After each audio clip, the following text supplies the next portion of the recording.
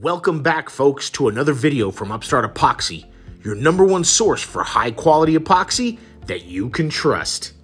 In this video, we're going to be discussing room temperature as well as warming up your tabletop epoxy so that it makes it easier for you to achieve that perfect finish.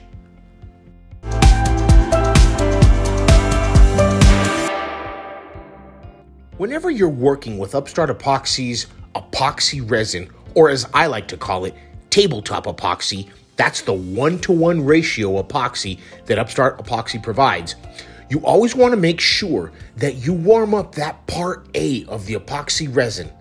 That part A is usually real gummy and jelly, and you'll notice the consistency is super thick, almost like molasses. You want to warm it up for at least 30 to 45 minutes. By doing that, it makes the epoxy a lot more pliable and a lot more workable. Trust me, you'll definitely notice the difference when you're pouring it and when you're stirring it.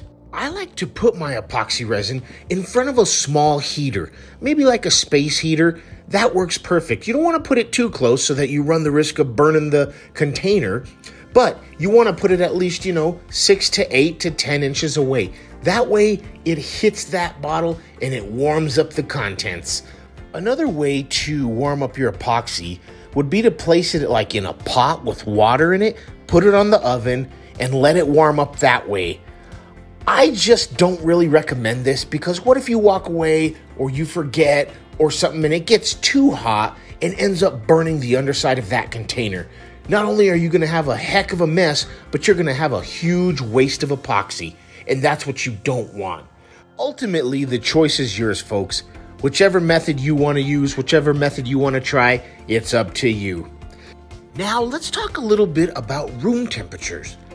You always want the ideal room temperature to be between 65 and 80 degrees. That's a perfect and an ideal temperature for epoxy resin to cure and for the two chemicals and components to do their thing, create that heat effect, and cure to a perfect result. Usually, epoxy resin, tabletop epoxy, will cure to the touch in about 12 to 14 hours. That's with ideal temperatures. If it's a little bit colder, you can count on that jumping up to about 20 hours, folks. Now, that's just cure to the touch time. Full cure time, where you can take it out and sand it and all that good stuff, is usually about 24 to 30 hours for tabletop epoxy. In my experience, I have found that that length of time is the best time to pick up, to handle, to take outside, sand off the bottom, do whatever you're gonna do with that piece. So always remember, folks, temperature is crucial. 65 to 80 degrees, awesome range. That's what you wanna use. Once again, this is Steve with Upstart Epoxy. I hope this video helped you. If you have any questions, feel free to hit us up on our website, check out our YouTube channel, and we'll see you next time.